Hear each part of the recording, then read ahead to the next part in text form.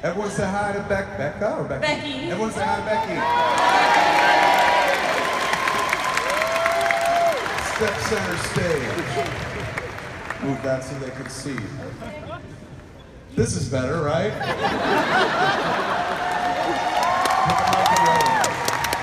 Well, you put the mic in your other hand, and I'll hold this one.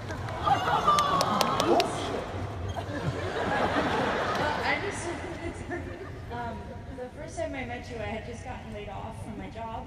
And that would sound so much sexier if you just stopped at laid. And you met you in Springfield, Ohio at the Red State Q&A. Right on. And you had told me to keep working on my script. I quit film school and I found out your story and I kept working, and then I got laid off and I kept working on my script. And so I kept going and working on my script, and I went back to school, and I just moved here 2 years ago after 5 years of struggling, and I got a job, and I finally finished my script, and I have a line producer and I have a script supervisor, and probably after 10 years after going to film school.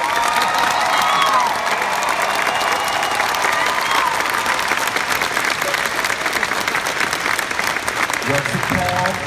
This is now, the important thing is, you've done the fucking miracle work. You took something, you took nothing and made something out of it. You fucking took an idea that you had, a whimsy, and you shaped it into reality. That, you're already ahead of 95% of the people in the world who will just let a good idea die in their heads and stuff like that. So boom, you're ahead of the game. But now that you're there, the next job begins, which is telling everyone about it. What is the name of the movie? Tell them. The movie's called The Blunt Truth. What's that about?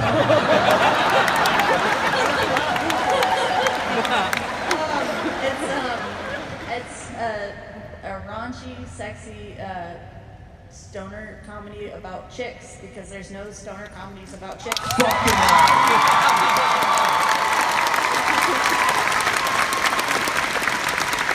And they're all over a size 10, because all the girl movies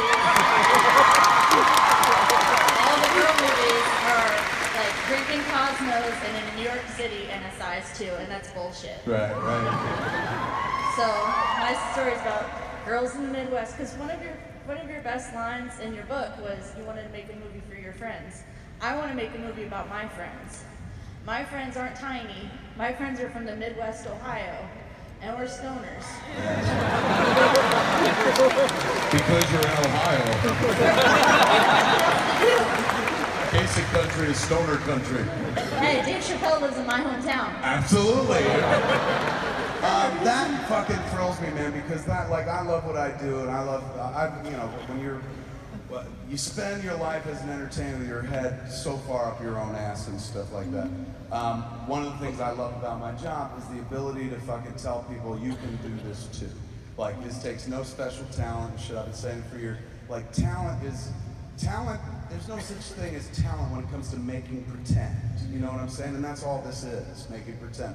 Like, talent is somebody who builds a combustion engine, or somebody who builds this building, because if they fuck up, people die and shit. But like, if you fuck up making pretend, nobody fucking dies. It doesn't take talent to like be like, I'm Silent Bob. It doesn't take talent to be like, I'm Batman. Fucking Ben Affleck does it.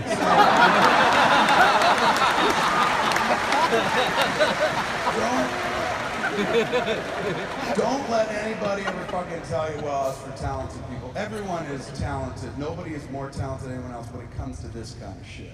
And this kind of shit is writing stories about your fucking friends. I mean, it's taking a snapshot of your life, fictionalizing and putting it back out there so that you can sit in a theater and see yourself reflected. That's why I made Clerks. I'd always go to the movies and I'd never see me and my friends reflected on the screen. I would just be like, why? Why not? Like, how come nobody talks about the shit that we talk about? Why don't they ever make jokes about pussy in Star Wars? That'd be amazing. And you did the same thing. You're sitting there going, how come fucking it's like thin girls drinking Cosmos? I want to see fucking stoners in plus size dresses and shit. Talking about dicks. Talking and about fucking. cock and fucking, yeah.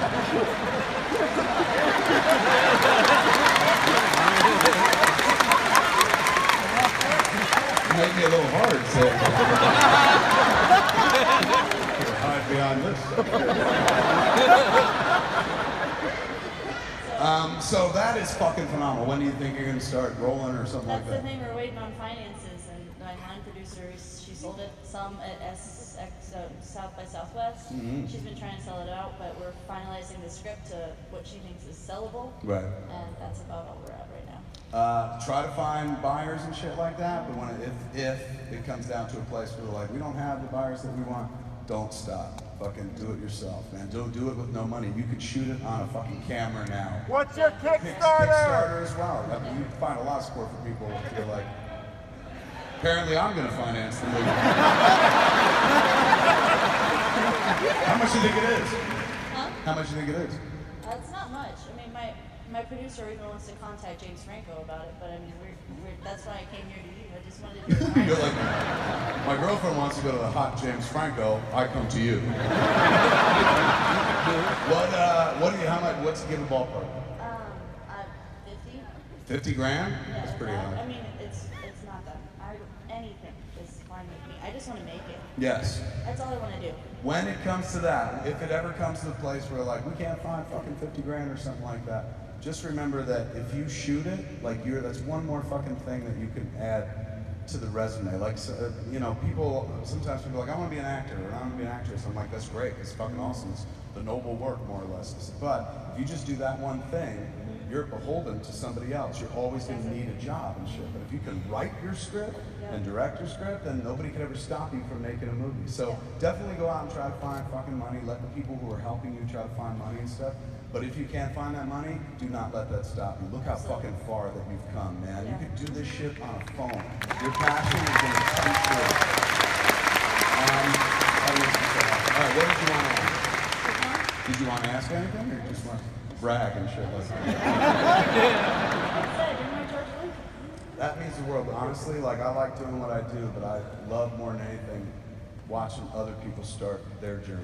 I saw Richard Linklater's film Slacker, and that made me want to be a filmmaker. And 22 years later, I like to pass that on because there's joy in storytelling. I mean, filmmaking is hard, it requires money and shit like that. It's not hard like, you know, curing cancer hard, but in terms of expressing yourself, it takes a lot. It takes a lot of dedication, it takes a lot of, a lot of people involved, and money figures are usually different than like just doing a podcast or something like that.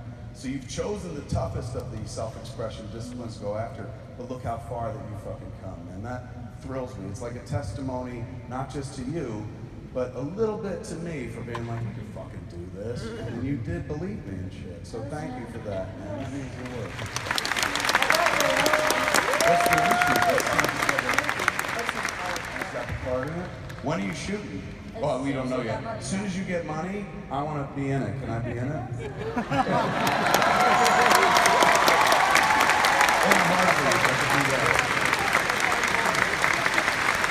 Fucking good. Definitely going on the stage. Give him the mic back, too. Give it up for Becky, man!